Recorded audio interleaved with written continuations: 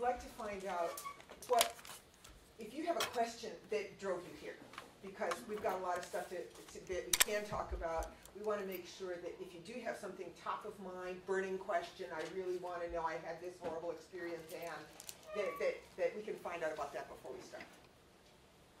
Yes? Well, I'm a total newbie. I haven't taught an online class before, but it's just around the corner. So it would be helpful for me, maybe you'll do this anyway, to hear about that learning curve, because I'm assuming that you've all taught an online course, so or haven't, I don't know. But what was that like? No, I'm the newbie. Okay. Yeah, so that's a good one. They'll definitely be speaking to us. Great. Okay, and anybody else have a, yeah? So I don't teach online, but I'm really interested in sort of how to supplement traditional classroom stuff with all the online resources that completely confound me, and I assume will always break every single time I try to use them. So Obviously had a fabulous experience where nothing broke. Okay, One more. anybody else? Yeah. I'm a complete technophobe, and yet at the same time, I am interested in this idea of flipping the classroom, where if I did the lectures, then we could spend class time on something more productive. yeah. Great. Okay, so how about if the classroom? Okay, anything else? Okay, don't want to crimp your style, but we do got to move on. Yes, you had your mouth open. I saw you. Just breathing deep. Just breathe. Okay. Yeah. Okay. No, yeah. No, I was only thinking that in research that I conducted in Brazil, the students, when they make a draw about classes in 2012, 2030, they thought about professors in a screen, not professors in person. Like they are seeing this as a reality. And it actually is a reality. Okay, I'm turning this over to people who actually know something. Okay, thank you, Pat. And we're going to answer your questions. And we had a lot of people who signed up, but it's 4 o'clock and they realize they're tired and they want to go home. And we're just happy that you came. I'd like to introduce myself and the panelists. I'm going to start with Pat Aufderheide, who just introduced the question taking. And Pat is a university professor and teaches primarily in SOC. To my far right is Stephanie Brookstein. She's the Assistant Dean of Online Learning in SPExS and SOC. To my left, I have Bobbe Baggio, who's the Associate Dean of Graduate and Online Learning in SPExS. I'm Iris Krasnow. I teach in SPExS and SOC. Do you think everybody knows what SPExS is? The School of Professional and Extended Study. We spent a lot of time thinking about the name. It sounds like sex, but it's not. It's SPExS. And we like the name a lot, although a lot of people don't know what it is. I also am the director of the LEAP program, Lifelong Empowerment and Professional Development. I'm also on the AU Healthy Wellness Council. And I wear a frog pin to remind myself that every day we should take a leap into a new area, a new mode of learning, a new life. And so I hope that all of you leave today willing to at least think about taking a leap into a new teaching mode. And we're each going to speak for about 5 minutes, and then we're going to take questions, and then we'll speak some more. I'm the newbie that launched her first course ever in online learning. And Stephanie Brookstein, who goes next, will describe how she made this happen. I am a journalist. I'm theatrical. I love one-on-ones. I couldn't believe that I would ever do this in my whole life. I've been at American University for about 25 years. I started when I was 10. You know, it just, the whole idea of it was, it wasn't even, it just seemed absurd that we would actually, and I teach writing and, you know, journalism, and I love the one-on-one. I love looking at your faces right now and just connecting in a classroom. And the power and the relationships and the intimacy that comes out of online learning, that comes out of in-person learning. And so Stephanie and I worked together. I took the plunge into online learning.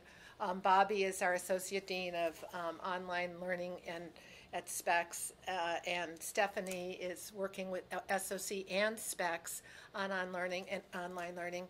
And we decided, I live in Annapolis, Maryland, and so it's a pain, you know, to drive in all the time. And so I was open to this because I taught a course called Write Well and Get Published for adult women audience, adult audience, and it worked really well, and we thought that we could just put this into an online format where the students could, I mean, because writing you do in solitude. It's not like you write in class. And the tools that I could give them in a lecture, we could easily videotape. We're not going to navigate the site for you, but for those of you who've never taught online, this is what a homepage looks like. And I didn't know anything. In fact, I just went on Facebook like 3 months ago. I just learned Twitter. I was the last to go on online. I know how to navigate every single button on the left there now. Stephanie worked with me once a week for 1 hour for 6 months. And Joy Adams over there too, where we created, we did videos together. Every week we met on the phone or Skype, and she just walked me through it. And what became, it became so much fun to be a grown-up. I'm 61. And learn new things. You know, to be an adult who learns new things is really the key to us staying invigorated and useful and alive. If you don't keep growing every step of the way, to me, it was very exciting. It was almost like, I teach a lot of adults, you know, like some of my 70-year-old students go start taking salsa dancing, and they get really excited because they have never salsa danced. So this was something I'd never done. I also just want to share that as a writer and an author and a journalist, I'm really picky about how people write. I got some of the most powerful, intimate, descriptive writing out of these students. I had 17 students than I've ever had in any of my classes. In fact, I had a young woman who's from Monticello, Georgia, very shy, never taken a writing class in her life, took my class online, and she said, you know, Professor Krasnow, I don't know what I'm going to write about. And I said, well, what stuck? You know, one of my assignments was write about your biggest challenge, your biggest loss, your toughest moment. So people really had to dig within to evoke descriptive language. But she said, you know, I went to a high school that was very racially mixed, and there was a lot of prejudice, and nobody talked about it. And I'm just going to read you like one paragraph. She said that when Barack Obama won the first presidential election, there was almost a riot in her school. And this is from a student that had never written any journalism before in her life and just kept coming into the classroom. And Stephanie, you'll describe how we worked. You know, I did a synchronous session, and I met the students once a month in person. But this is a student who's an econ major who came to art and took my class, and she talked. Barack Obama won his first presidential election on November 4th, 2008. On November 5th, there was chaos in Jasper County Middle School. Wooden bleachers throbbed with the energy potential of a riot. They were the same bleachers my dad had posed on for his senior yearbook picture in 1978. Now the building housed the middle school, and the black kids and white kids had arranged themselves on 2 different sets of bleachers. The desperate scent of Axe body fray failing to cover preteen must was muted under the frightening organizational powers of a middle school mob. Tribally postured against each other, they chanted, "No Obama, keep the change," and the other side, "Yes, we can." I sat with my friends off to the side in a neutral zone with others who were too preoccupied for politics, and I remember huddling against my backpack and waiting for the tide to pass, praying it would pass, wishing I wasn't just as white as the swelling group nearby. Now, this student hadn't written. I laid eyes on her 4 times in 13 weeks, and this happened, and I'm going to turn it over to Stephanie in 1 minute. I write books, and I do it in solitude, and I do it on my own pace in my own place. And what this did is released students to be free and not to, and to feel the anonymity. Thank you, Bobbe. of being unleashed and not being looked upon, and to really be free to write when they want. So 3 a.m. is my big time. I know I go to bed at 9. I write really well from 3 to 7 a.m. And also, so this was free to write when you want and to have deadlines. They knew their deadlines, but they could write when they want. And for me, and I'll be really frank, when you teach online and you're in a video chat or whatever you call it, you get to wear your pajamas from waist down. I mean, they had no idea of those flannels, and from waist up, you got to look pretty good, a little lipstick, and wherever you are. But you are so in control. And so, as a teacher, as a professor, it really released me to be my most free as well. So. Hi everyone, my name is Stephanie Brookstein. I'm the Assistant Dean for Online Learning, and as Iris mentioned, I work in 2 schools right now. I work in SOC and SPECS. I was hired in the fall of 2013 here, primarily in SOC, and as a director. They were launching one of their first online programs, and I've been working with various institutions for the last 10 years doing this, and I've worked with faculty in all different content areas. And at AU, when I came here, I remember going to my first online staff meeting, and I was really excited. The previous institution I had dabbled in online and had been doing it for a number of years, so we had quite a few people involved. I went to my first meeting here, and there were 3 people in the fall of 2013, which is not that long ago. We actually, AU, very quickly jumped into online programs. They've been doing online courses for a number of years, but fully online programs with full support really just started that year.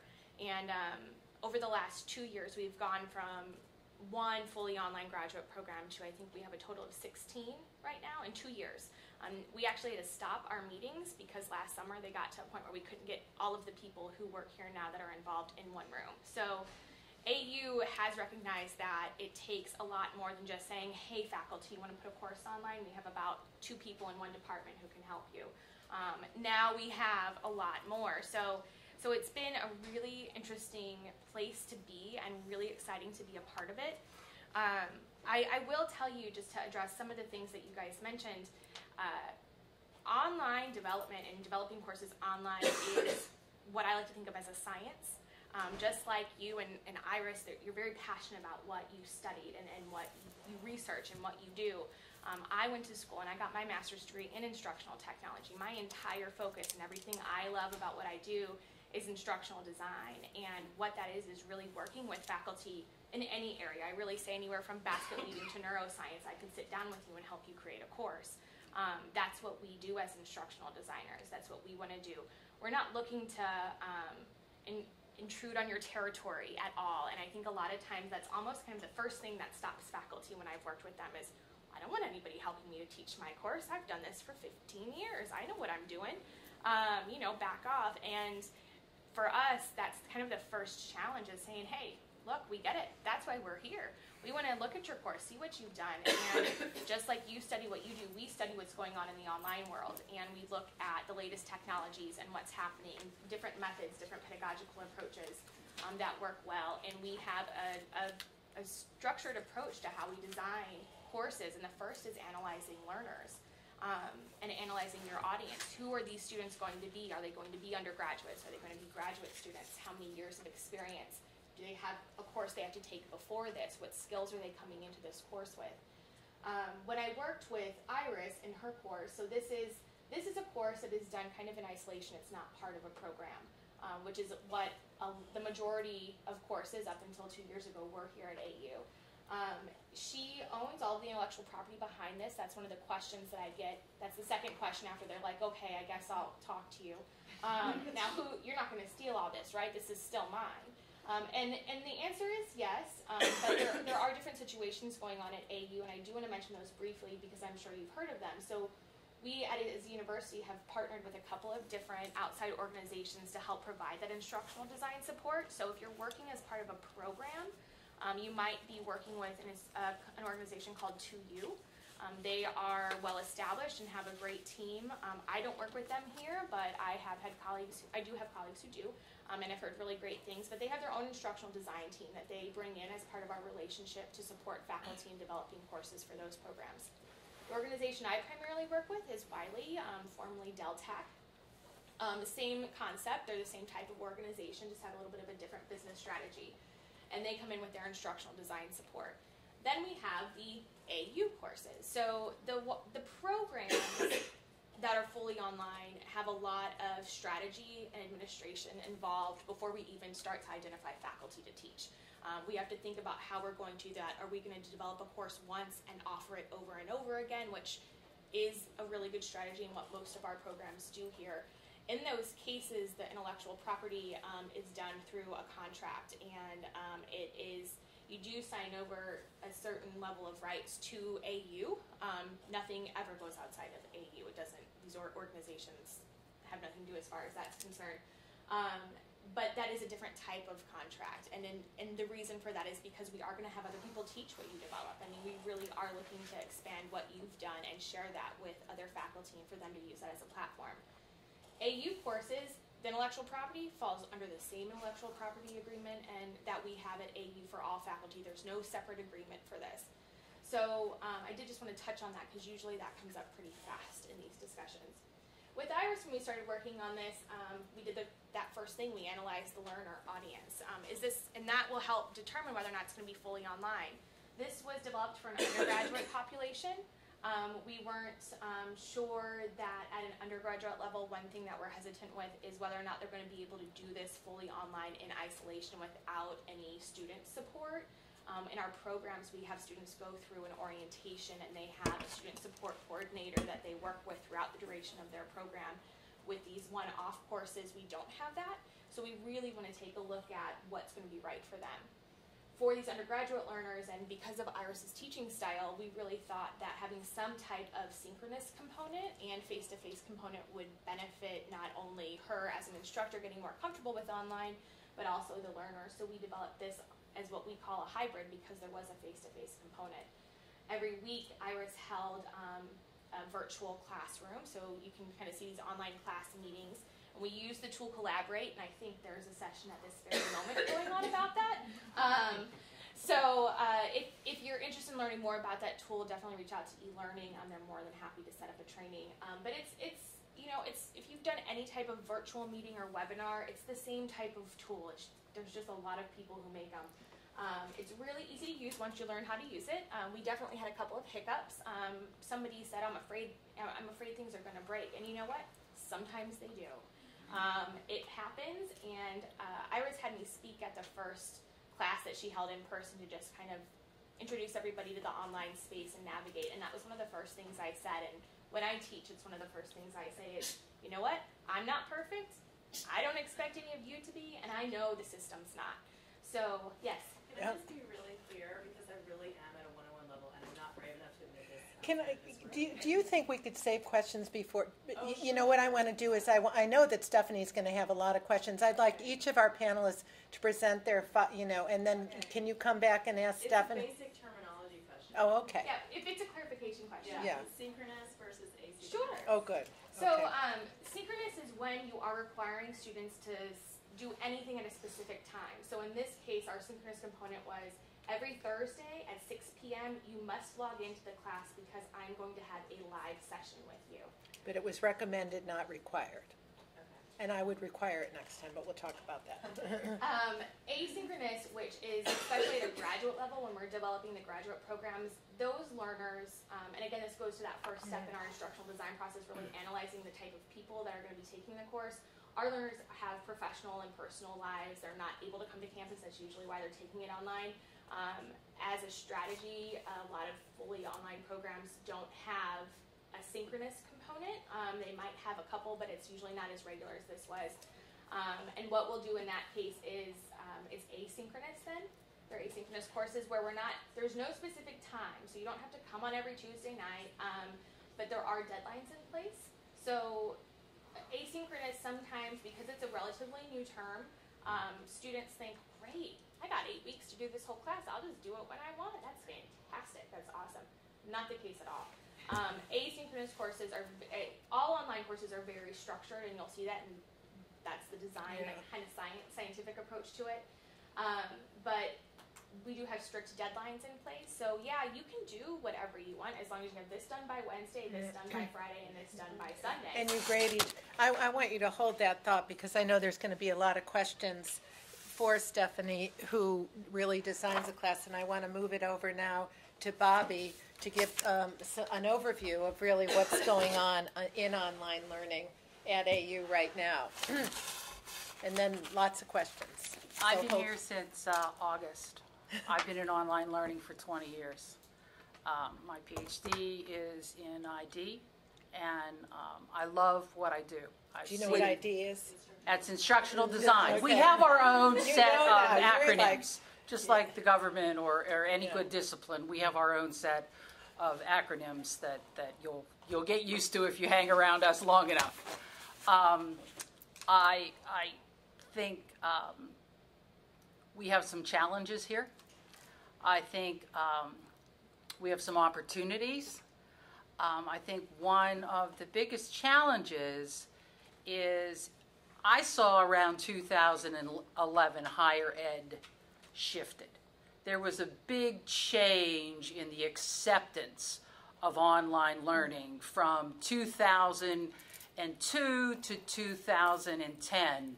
But then around 2011, when we went 4G and video became very commonplace, synchronous, which means everybody's here together, asynchronous is anytime, anywhere, think of Facebook,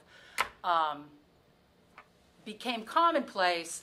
Higher ed's attitude towards this as something that was a passing fad and something that was going to kind of come and go and wasn't going to be a disruptive technology changed. And the big schools, Yale put their medical school online. We came up with MOOCs. Harvard put their executive MBA online. I could go on and on. So the mindset shifted and it became accepted.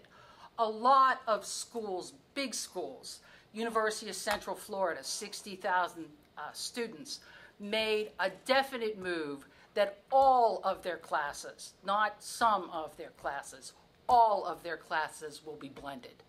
There was a tremendous shift in terms of you may take 2 classes while you're an undergraduate online to you must take at least one online class a semester. And I think the reason behind that is we've been at this now for 20 years. And we have a lot of data that shows when this is done well, how effective it can be. And I'd really like to address your situation. And one of the first things that people who are new to this have to realize is online is based on constructivism. It's based on learner-centered pedagogy, not instructor-centered pedagogy, learner-centered pedagogy, which for most people and for most learners who've been through traditional education their whole lives is 180 degrees from what they've been exposed to. So it's all new. It's all new. And what you think would work online is not necessarily what works online.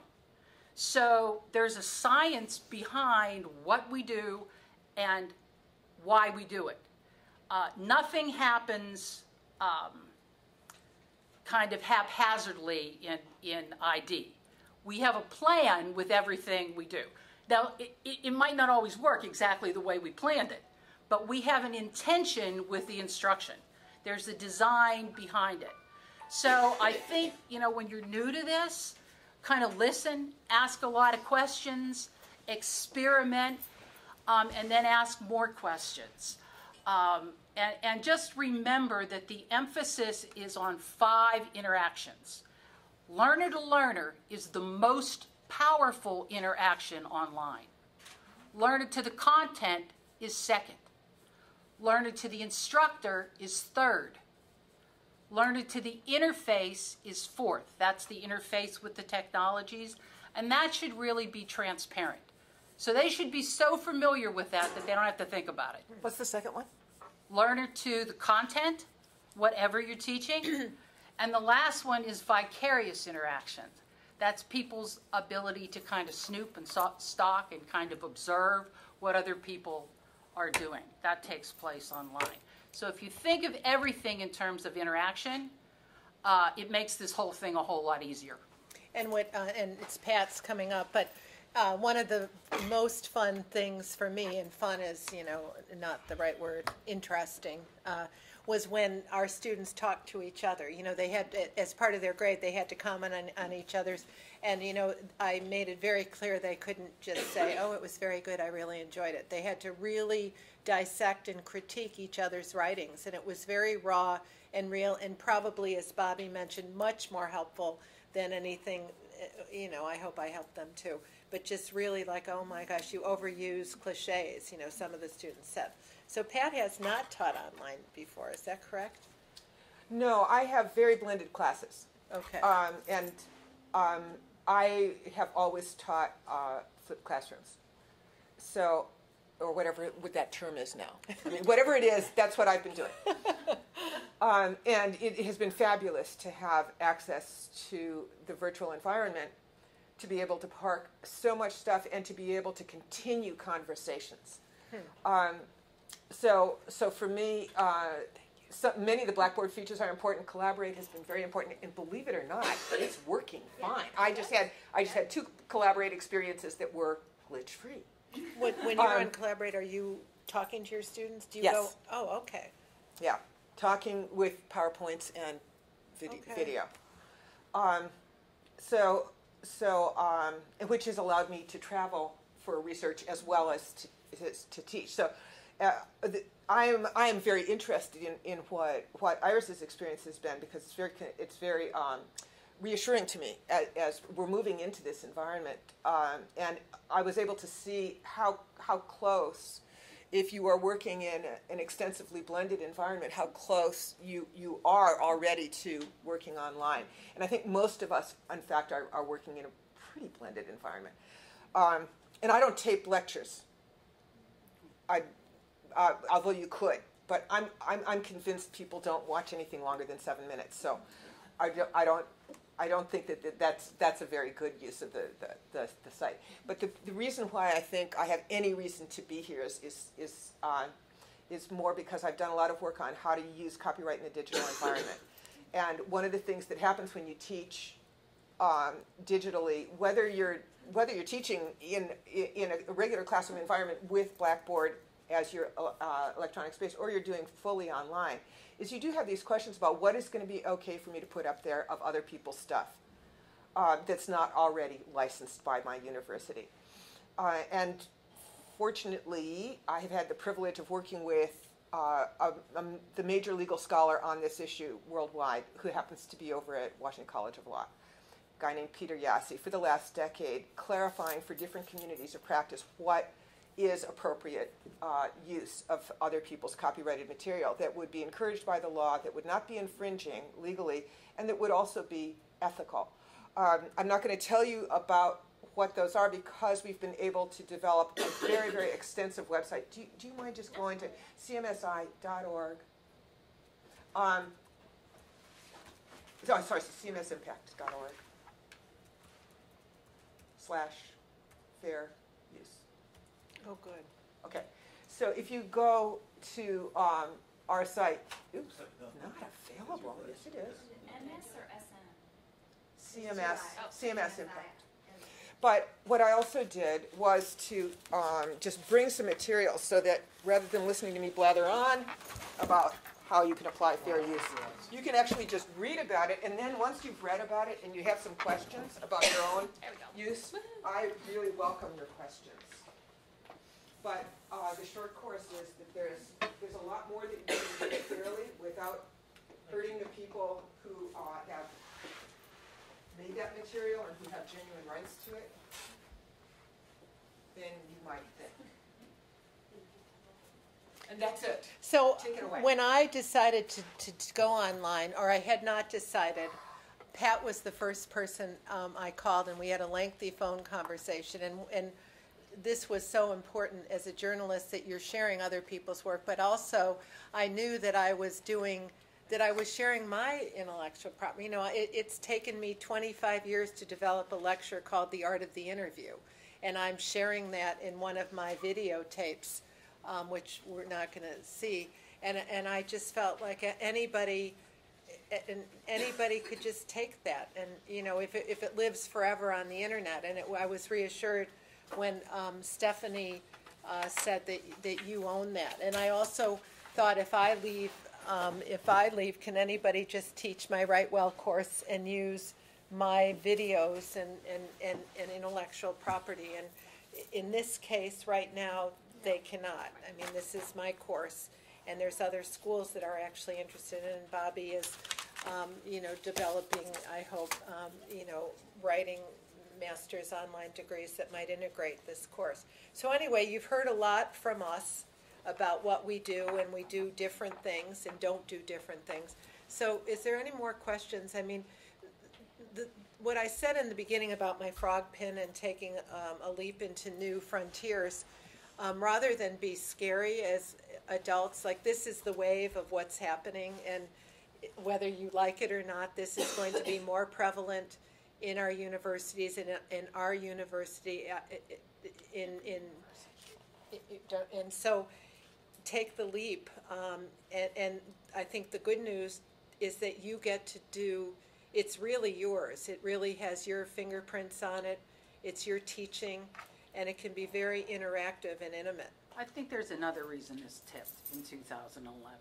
Around 2011 was the first generation that had come through that had always had technology in their hands. They grew up with it. They always had smartphones. They went through high school with smartphones. They went through college with smartphones. So the ability to go into this chasm where technology was kind of avoided became less desirable. And schools saw that. They saw that they needed to blend these things because kids were used to it. They had, I mean, walk around and everybody, whether you're on the shuttle or you're at a concert or whatever, everybody has that technology and is linked to that in their hands. So I think that was part of it. I'd like to address your question in terms of being a technophobe and your question in terms of it doesn't always work. One of the things you have to do with new technologies is keep a sense of humor, because that's reality with this stuff. Even the best and the most reliable, sometimes there's going to be a glitch. That's just the way it is. Be willing to explore. Be willing to try new things.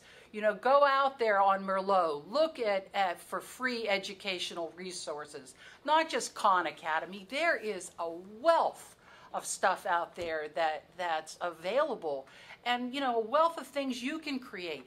Even more important, the generation that's coming up now, they already know how to create videos. They're on Instagram every day. They can create content like you wouldn't believe.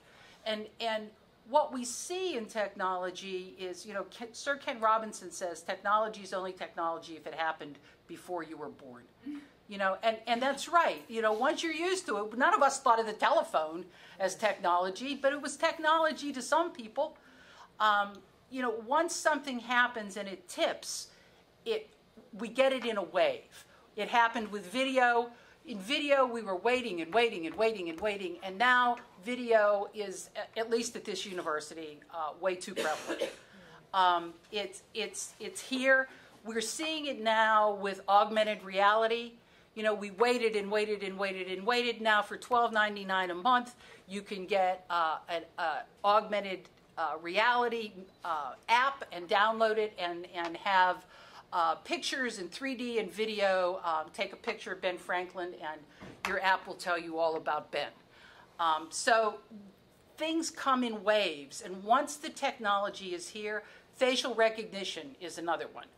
Facial recognition, we waited and waited and waited.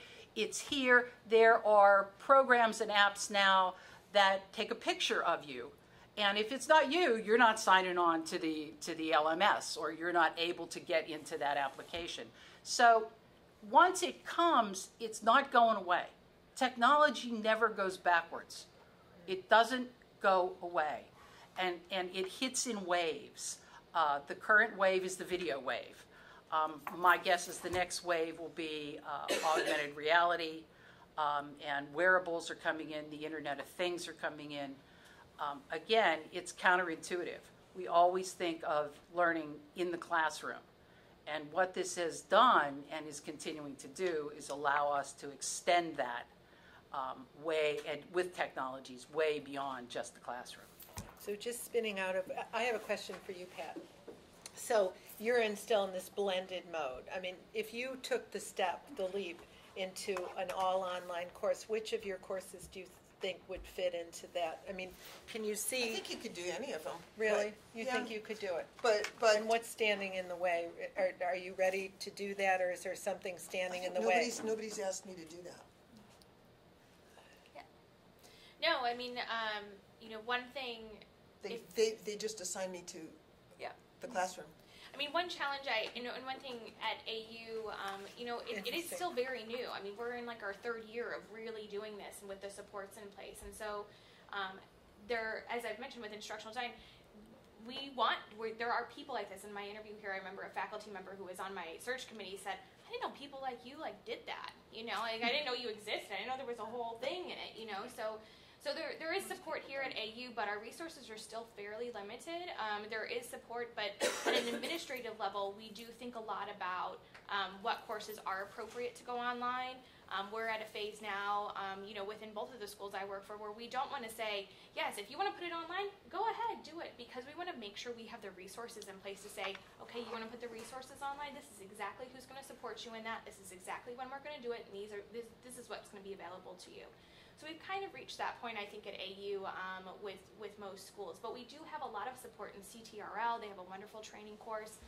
Each school, I think, now almost has at least one part-time staff person who either has instructional design background or knows of what you're supposed to do in that school, whether it's with a partner or internally. So you're not doing it alone, but there definitely is, and you do need to understand, while we want everybody to take that leap and move forward, you can take the CTRL class at any time. But from an administrative standpoint, there is still a lot of strategy that goes behind what goes online, what's the most appropriate, when should we do it, and we want to make sure that we do it right. We want to make sure that we support you when we do it. Any other questions? Okay, so how do we start? How do you start? Talk to your administrators, talk to your program director, and say that you want to go online. Okay, so, Start where you are. Start with the content that you have, with what you've been doing. Sit down and talk to Stephanie or talk to Joy and say, hey, here's the class I've been doing, here's the lectures I've been doing, or the PowerPoints I've been using, or the exercises and assignments I've been doing. How do we take this and convert it to an online class? And they'd be more than happy to help you. I drove this. I knew that I was the driver, and you're the driver, and everybody who's teaching a class could drive this. I mean, if you get the support from your dean, we're in the School of Professional Extended Studies, and this is our heartbeat. This is our future. And so, I mean, I can't wait to take one of my writing classes and not in the, and teach it to an international audience. I think this is it's made for this. So you're the driver. What school are you in? well, I was here at AU, but I'm not here anymore, but Okay. I teach over at Trinity. Oh, so we're giving you secrets for another college. Hey, It's fine. it's Pat's fault I'm here. Yeah, we're good. Going to what Pat Pat's said. comment that you don't do lectures because nobody watches for more than 7 minutes. Your comment that videos are grossly overdone. Your comment about asynchronous. What in the world, going to his question, are we supposed to be putting online? If I go to the dean and say I'd like to do a course and he says you do lectures, nobody watches lectures for more than 7 minutes and we don't do videos, what are we supposed to be putting out there? So What is the plan that we should be proposing? I would tell you it is unique. It is unique to your course, and the instructional designer can sit down. I can tell you, I could look at a syllabus from basket weaving to neuro science and say, all right, this is your syllabus that you've been doing. This is great. Let's work together to break it down into weeks, and this is how much video. People don't watch videos more than 7 minutes. That's right. There's actually research on that. 5 to 7 minutes. But they listen to you for an hour in class. They don't listen in class. That's the problem. I don't think that this is an online problem versus offline, because 2 years ago we had a speaker at lunchtime here who acquainted me with the most astonishing figure, because they wired students' brains for a week and discovered that the only activity that offered less brain activity than sleeping was lecturing, sitting in a lecture. It's So like, I'm like, don't do that. So that's You know, what it's you have just, to it's do. not, you know, so what I've always tried to do is say, what are my learning objectives for them? Then how do I get them to buy into doing that, rather than to say, how do I tell them that? Because they're not listening. So do you have them, and I mean, this is so what do you put, like when we taped our lectures, and Stephanie, I did a. And they're not lectures, they're No, mini videos. Mini-vid, They're and less I than was 5 like, minutes, and just I so you wanted, know. and Stephanie kept saying, no, but you can't make these more than 5 minutes, because, to write a book takes more than explaining for 5 minutes, but Stephanie kept saying, they will only listen, we've got to break your 5 minutes up into 3 2-minute things, and you're thinking, but, how do you, so you're in a classroom, and you want to talk more than you have more than 5 minutes.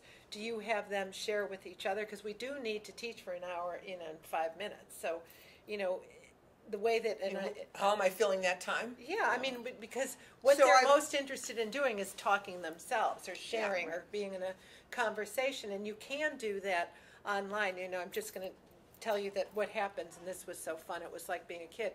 If somebody wants to talk, there's a little hand that goes up online, and you can say, yes, Peter, you can talk.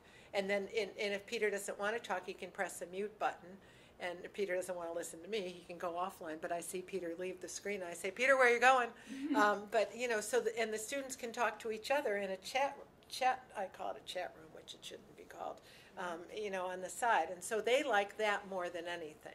So what would you do to So I have to say, I am the poster child for the Ann Farron Conference, because right. because I didn't know anything about teaching when I came here, and I went here. I was actually sent here because I was such a terrible teacher, and have picked up tips every single year.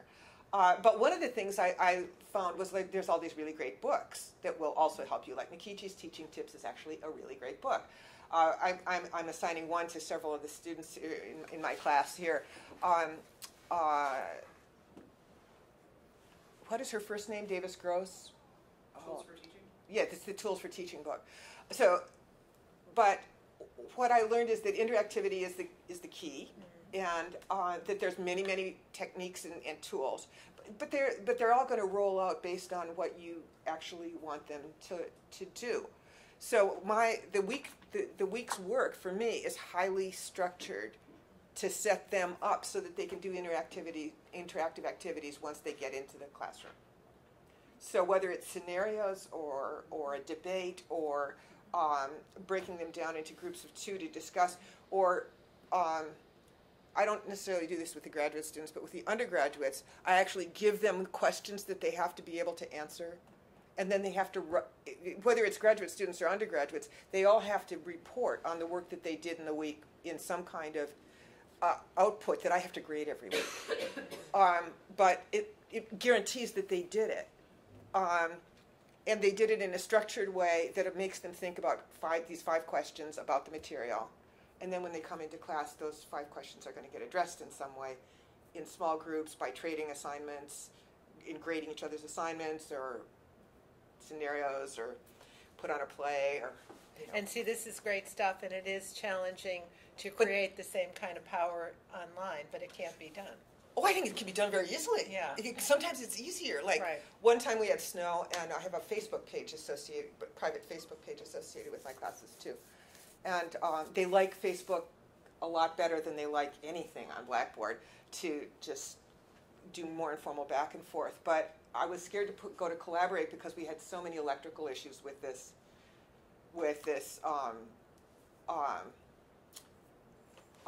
storm. And I wasn't sure how many people were even going to be able to get online, so I had a very low bar. I was like, I'm going to post some questions on Facebook that we are going to dialogue on, and we'll just do that, and we'll see how it goes, and go there sometime in the 2.5-hour block that we Usually work. usually work to the best of your ability. And if you can't do that, you can't do that. But it was the most amazing, lively discussion. And what was really interesting is it was a class of graduate students and undergraduates, and usually the graduate students dominate. The undergraduates kind of flourished in this discussion, and they were leaping in, and it would happen in the middle of the course. So the course actually changed its tone in the second half because people had participated who weren't used to being heard. So we have time for a couple more questions. Yes, we have 5 more minutes. Bobbe, but anybody could answer. So I'm a doctoral student in SOC and a first-year student. I've never taught before, so I'm thinking of sort of like resume development and how to make myself marketable, you know, when I leave here. And do you think developing an online skill set and even 1,000%. syllabi to say I've got this course, I've got this in the can, is that something people are doing? Is that We would. are some schools going to look at it and go, oh, she teaches online? You should actually have a She can't course teach in in that. person? Like, No, I think online is extremely in demand. And I think that curve of demand is going like this. I mean, it's a steep curve that's rising very quickly. I think it makes you more marketable both in the higher education world, but also if you decide to go into the corporate world. The corporate world is considerably ahead of where higher education is in terms of adopting this. And really, it's strict economics. You talk about some of these large corporations, large pharmaceuticals, large financial companies. They've got international workforces with hundreds of thousands of people to train and to teach. So they had financial incentives to put these things into place with more expediency than perhaps higher ed. I would definitely do that. I think it makes you more desirable across the board. I don't think face-to-face is going away. I don't think face-to-face is unimportant, but I do think we're entering an era where it will all be blended. It will all be blended. There will be a few schools like Bard that hang out there and say, you know what, we're Bard, we're not going to look at SATs, we're not going to use technology, we're not putting anything online, we're going to do what we've always done. And God bless them, they're good at what they do, they've got the endowment, go for it. But that's rare. But you know, the students are so there. I teach a film class, and so most of these films are available one way or another, but several are not. Except I had one student who was like, I have been able to BitTorrent and download everything, and I have them all on a thumb drive for anyone who wants one. Right. And I'm like, go you! I didn't hear that, but here she is. And I think that's great. part of the mind shift. You know, the mind shift is, in this world, it's an open source, open kind of social kind of environment, which is it's 180 degrees from the I'm the expert, I'm going to tell you, you're going to listen to me, to learner-centered, this is all about you. I'm a guide. I'm not the maker of your learning. I can't learn you, and telling you isn't learning you. We know that. We know that from research. So it's a. And to circle, I was just going to say, and just to very directly answer your question, if you're interested in teaching, I can tell you at AU in the public communication division, we actually changed our term description to include a preferred element of having online experience. So we actually are making that shift here, and anywhere that's going online, which is most places, is doing that too. so I want to circle back. Joy? Oh, I just want to add one thing onto that is, you know, one of the ugly truths you'll discover as you continue in your doctoral education is there aren't enough faculty jobs out there for all the PhDs. Right. That's the reality. And so I think by diversifying your skill set and being someone who's marketable in other sectors, like Bobby's saying, like in the private sector, in the nonprofit sector, you know, you may end up doing adjunct work, and the jobs may not be in the place or the time that allow you to teach face-to-face. And so I think by diversifying your skill set and picking out some of those things, you're not just going to be more marketable for traditional faculty appointments, but you're going to expand your career path. And I'm telling you this as someone who was a tenured faculty member and is now an instructional designer. Yeah. I just found I liked that work better, and it was a better use of my skills, and I just kind of gravitated to that. And it was experimenting with the technology and teaching online that got me in that career path. I just cannot imagine that higher ed is going to look like it does now 10 years from now. I just cannot imagine that. No. And so, and for the same reason that, you know, these fine ladies have been saying, it just, you know, these are not even advanced skills, they're basic skills.